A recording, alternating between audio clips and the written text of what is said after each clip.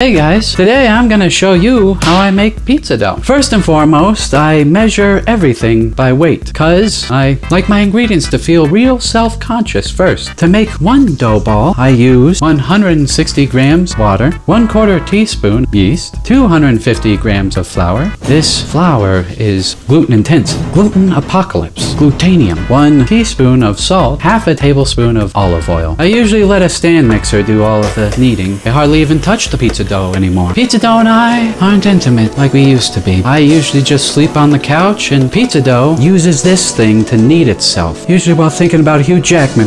After it's done kneading itself, I roll it up into a ball and let it rest overnight. It's got a big day ahead of it tomorrow. I'm probably gonna top it with something stupid. This dough cooks best on a pizza stone at 690 degrees Fahrenheit.